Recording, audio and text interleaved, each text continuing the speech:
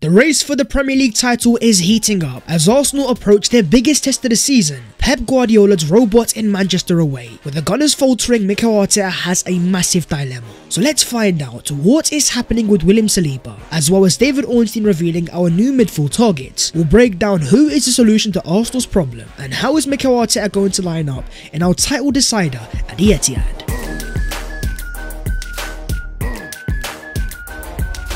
Yo, what is going on guys? My name is Babs14, welcome back to your boys channel. It has been a testing few days as Arsenal fans as we enter the most crucial period of a title race. As per, smash a like on the video if you enjoy, subscribe to the channel if you are new, and help your boy on his road to 200,000 subscribers. Let's start off with Mikel Arteta's dilemma. Arsenal versus Southampton at the Emirates Stadium was crazy. 3-3 at the end, Arsenal stole a point, but the game was far from simple and it was full of so many events. According to the XG though, Arsenal deserved the win, with an XG 3 on the dot to Southampton's 1.39. The stats are all in Arsenal's favour, with 74% of the ball, 98 final third entries and a 5.9 expected threat created. According to the field tilt, Arsenal were dominant, with 84%, but stats don't always tell you the entire story. Now going forwards, Gabriel Jesus had a very hit and miss game. As always, the effort was there, trying to make things happen, but in the crucial moments where he got the chances, he was indecisive once again and missed some sitters. Prime example, 68th minute, Southampton have just made it 3-1. Jesus gets a golden chance, but wasn't able to take the chance. Now there is no denying that Jesus has elevated the Arsenal attack, but he is also the highest player in the Premier League in terms of underperformance of expected goals. Despite an XG of 13, he's only scored 9 goals, with a 14% conversion rate.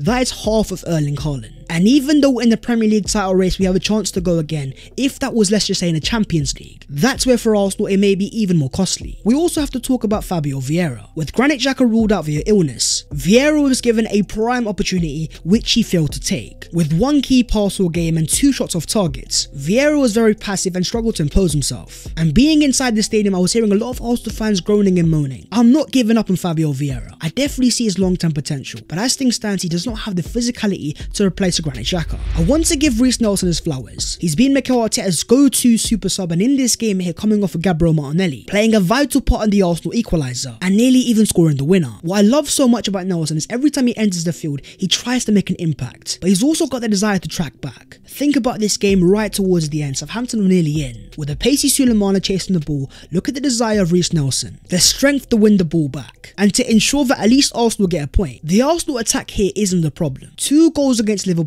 2 goals against West Ham, and 3 goals against Southampton. We are the second highest goal scorers in the Premier League. The real concern is the defence. From Ramsdale's awful mistake to how easy it was for Theo Walcott to go past Gabriel and Rob Holding to score the second. This graphic sums it up. In the first 18 games of the season, Arsenal only conceded 14 goals. In the last 14, Arsenal have already conceded 20. Less of the shots are being saved, we are facing more XG. And since the introduction of Rob Holding, there has been a clear drop-off. Arsenal have gone from 2nd in the league in terms of XG against to 19th since Holding came into the team. And he may not make any obvious errors, but with him in the team, Arsenal are not as compact. Our defensive line is deeper. And here's a prime example for the second Southampton goal. Just before the ball reaches Alcaraz, look at Rob Holding and look at Gabriel. The rest of the Arsenal defenders are all high up, but for whatever reason, Rob Holding's dropped deeper.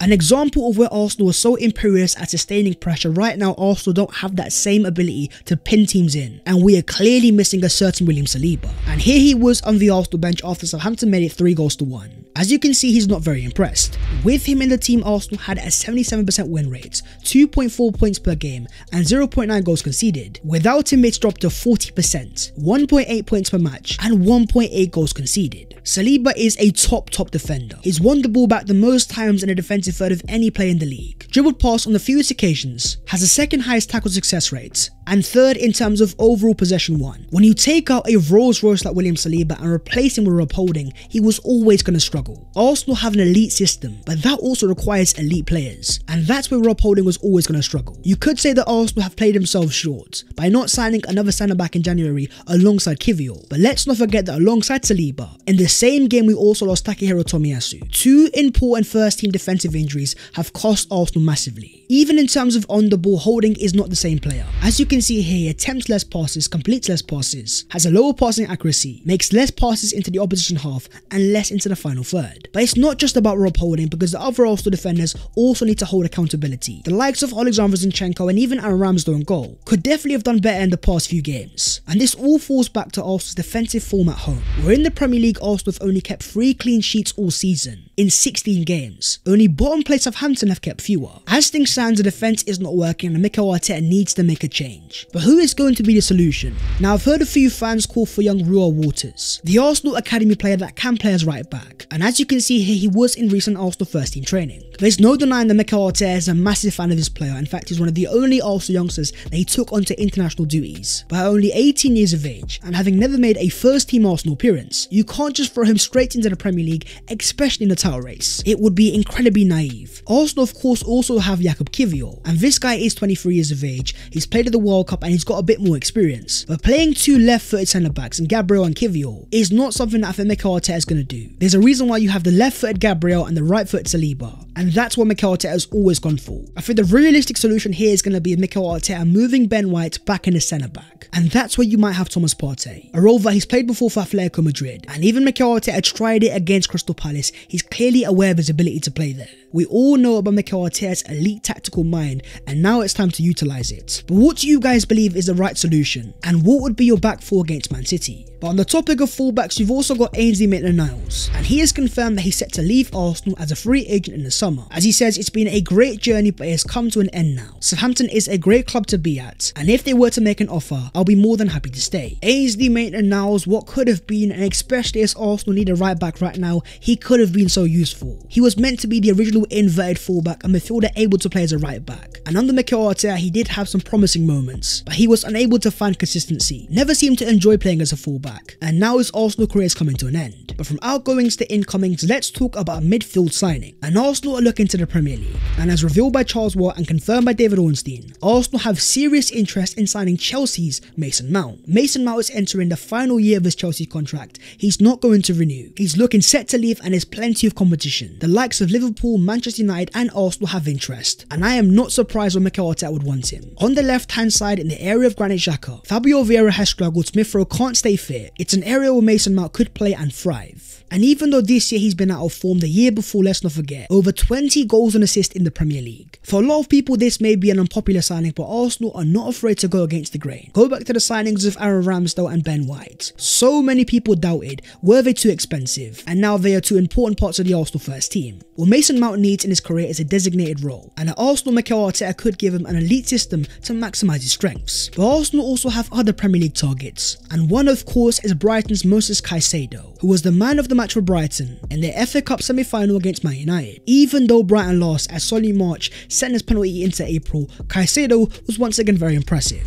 A 7.2 rating with 83 touches, 53 accurate passes, 3 out of 3 long balls, 4 out of 4 dribbles, and 7 out of 11 ground balls. Playing as a number 6, his ability to evade pressure and break into the final third was very impressive, and that's why he could be so important for Mikel Arteta. He is not just a number 6 but has the ability to carry the ball into the final third and maybe play as a number 8. And the player himself has once again been speaking about Arsenal, and on his failed move in January he says, "It was really close, I suffered a lot." And when asked on if he wants to see Arsenal win the Premier League, he says, "Of course, I hope they do it. Let's see." There's no denying that Caicedo is a fan of Arsenal, but he's also a fan of a club in Spain, and as he says, "I like Real Madrid. It's always been my dream to play for Real Madrid. I am doing things very well now, so why not join Real Madrid one day and win the Champions League? It's my biggest dream." Real Madrid to Arsenal, this guy is flirting left, right and centre, and ultimately he wants to leave this summer. And according to Fabrizio Romano, Arsenal are still interested in Moses Caicedo, but they are not alone.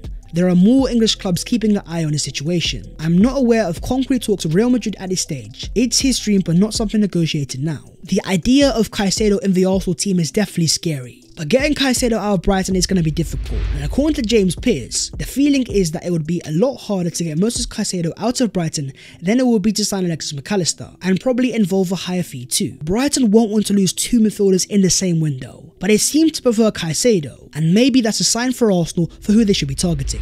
Now let's talk about Man City versus Arsenal. If there was ever a time to say it, this game is truly gargantuan. Arsenal's biggest game of the season by a mile, a potential title decider, and it's all at the Etihad, a ground where Arsenal have not won since 2014-15, where Olivier Giroud and Santi Cazorla helped Arsenal win 2-0, so long ago that nearly half of that team is now retired. And the last time that we even scored there was 2019, Laurent Koscielny. Here's how the form looks going into it. Man City have won 3 out of the last 4 games. They haven't lost since February, winning 13 out of the last 16. You then compare that to Arsenal, who are also unbeaten in the league since February, but they have drawn the last 3 games in a row. And our last defeat was all the way back against Man City. Can Arsenal get their revenge? Oh boy, is it going to be difficult. We are up against an absolute machine, who have a robot up front in Erling Haaland. 32 goals this season, and 48 in all competitions. Behind him, you've also got Kevin De Bruyne supplying him with 15 assists. Man City are the most dominant team in the league, averaging 65% of possession. But these guys don't keep as many clean sheets, keeping 10 all season. That is 2 less than Arsenal. And even in terms of XG created, Arsenal are slightly ahead of Man City. The stats suggest it's an even battle, but at the Etihad, of course, it's going to be even more difficult. Only one team has beaten Man City there all season, and that was Brentford. The size of the task is truly gargantuan, but what about the team news? Well, in terms of Man City, they do have a fully fit squad, but it looks like they could be missing key defender Nathan Ake, who went off against Bayern Munich with a hamstring injury and was unavailable in the game in the FA Cup. Now that would be massive, especially in terms of Arsenal. Bukayo Saka on the right hand side. If there's no Ake, it's going to be Saka versus Laporte. But then you also have Arsenal. Well, in terms of Granit Xhaka, out of the game against Southampton via illness, it looks like he's set to return, and he should take the place of Fabio Vieira, but the real question is William Saliba. David Ornstein has dropped a dagger that Arsenal will be without William Saliba for the game against Man City, as the back injury is not showing sufficient progress, and he's also likely to miss the midweek game against Chelsea, increasing concern his season could be over, but it's not confirmed. Saliba's back injury is worse than initially expected, and according to Sami Mokbel, Saliba has serious structural damage in his back, and Arsenal fear playing him again this season will cause long-term injury. Now, Ornstein does say that Arsenal continue to closely monitor Saliba as they try to reintegrate him for a critical final month of the season, but it seems like this injury is very serious, and that's where Arsenal have to prioritise the health of the player. As close as we are this season, we can't risk the player's safety, and the last thing that we want is repercussions going into next season. So without William Saliba, how is Mikel Arteta going to line up? Well, here's a potential lineup, with Ramsdale on goal and a back 4 of Zinchenko, Gabriel, Ben White and Thomas Partey, a midfield 3 of Jorginho, Xhaka and Odegaard, and a front 3 of Gabriel Martinelli, Gabriel Jesus and Bukayo Saka. Ultimately, I do believe Mikel Arteta needs to try something different, because holding in this game for me is going to struggle. And the fact that you saw Thomas Partey against Southampton sometimes dropping off as a centre back, maybe that's an indication that Mikel Arteta does see Thomas Partey playing there in this season. There's also been some shouts of Arsenal turning to a back 3, maybe Jakub Kiwior or Kieran Tierney. Having dropped points against Southampton and West Ham, this game has become must win. So comment down below, what do you believe Mikel Arteta needs to do? Should he play a back 5? Or should he go toe-to-toe? But what about going forwards? You've got Gabriel Jesus, but you've also got Leandro Trossard. And it's worth noting that since Trossard has left the Arsenal starting lineup, Arsenal have not won a single game. Recently, he was given the Player of the Month for March. As great as Gabriel Jesus is, there's an argument that in a game like this, you might need the efficiency of Leandro Trossard. Trossard has a history of scoring in big games, especially against Man City. And if it's not about the goal scoring, he's also got the creativity to help out Saka and Martinelli. Who is Mikel Arteta going to go for? Tactically, Mikel Arteta in this game needs to be on point. And what we've seen in the 2 games against Man City this season is Arsenal love to go man to man. And even though Arsenal lost both of those games, they were both very competitive. But in both of those games, especially at the Emirates, Arsenal made key errors. Big games like this are decided on fine margins. And that's where Arsenal need to show they've learned. Do the basic fundamentals correctly, avoid making any mistakes, and we then have the platform to get the ball into the final third and let our attackers do their magic. This will be Arsenal's toughest game of the season, and many fans seem to have given up. But as hard as it is to hear at times, Arsenal still have control over their destiny. We've used up our insurance policy of a point gap. But if we can do the spectacular and somehow win at the Etihad, think about the confidence it'd give us. As Gary Neville has previously said, Sir Alex Ferguson used to say, if you had to win one game to win the league, would you take it? And the answer was always yes. Arsenal win at the Etihad and they'll win the league. If you were handed this opportunity at the start of the season, you'd snap someone's hand off to have the opportunity every single year. And in the past, Arsenal have done things in 3. The last time we dropped points, it was 3 games in a row. Everton, Brentford and Man City. We have now had those 3 games, and if that pattern was to continue, this could be our bounce back game. I'm nervous, but I'm also excited, so my friends, comment down below your thoughts, and do you think Arsenal can do the spectacular and win at the Etihad? Now let's move on to the other Arsenal news today, and starting off with the Arsenal star boys out wide, Gabriel Martinelli and Bukayo Saka. Even when Arsenal was struggling, these guys find a way to shine. Both were on the score sheet against Southampton, and these guys are racking up the numbers. Saka has 13 goals, 11 assists. Martinelli has 15 goals and 5 assists, and Odegaard has 12 goals and 7. And in terms of those 2 wide forwards specifically, Saka and Martinelli are the first 2 teammates aged 21 and under to record 20 plus goal involvements in a single Premier League season since Cristiano Ronaldo and Wayne Rooney. These guys are definitely trying their best, and they're giving us just about a chance. And here's how the title race looks. Arsenal 75 points with 32 games played and a 43 plus goal difference. Man City are 5 points behind with 30 games played and a 50 plus goal difference. Arsenal definitely have the harder games, but Man City also have a few tricky ones, with away games against Everton, Brentford and even Brighton. This is what you call a proper title race, and in terms of Arsenal, if they're able to record even a point against City, they will mathematically confirm the return to the Champions League. Whether we win the league or not, this year has been a success for Arsenal in terms of a step in the right direction. But that is the video there, so hopefully you guys have enjoyed. If you have, don't forget to smash a like and also subscribe to the channel if you are new. If you want to follow your boy in all of his social media, then the links are down below in the description. But that was all of today's latest Arsenal news, and all focus turns to our most gargantuan, biggest game of the season. It's Man City at the Etihad. It ain't gonna be easy, but winning a title was never meant to be easy. And I'll see you next time. Keep believing, hope for the best, and in a bit.